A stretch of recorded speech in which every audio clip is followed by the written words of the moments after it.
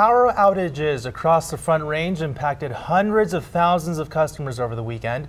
At last check, about 3,000 customers in the Denver metro are still without power. That's still a lot, and Denver 7's Ivan Rodriguez spoke with people here going days without power in the middle of this spring snowstorm.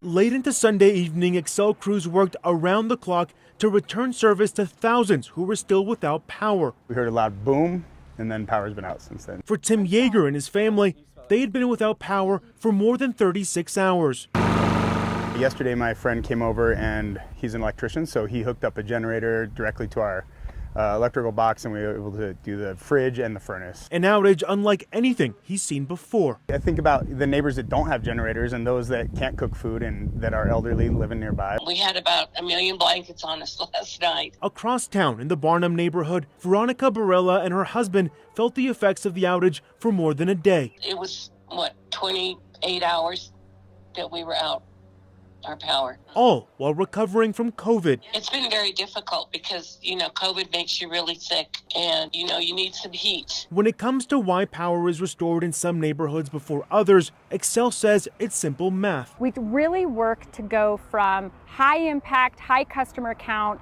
and restore them, and all the way down to the one-on-ones. Meaning, if they can fix a line that will restore power to thousands of people, they'll do that first. Xcel also says this storm brought on a different set of challenges. It was really heavy, wet snow, and so we had a lot of damage with trees hitting on power lines, poles breaking down and falling over. Xcel says it replaced 124 poles as well as 5 miles of electric line. For Barella, the thought of preparing for a future similar outage is concerning, especially because of how costly generators can be. Well, the generators that, kick in if the power goes out, they're, I think, $3 to $5 grand.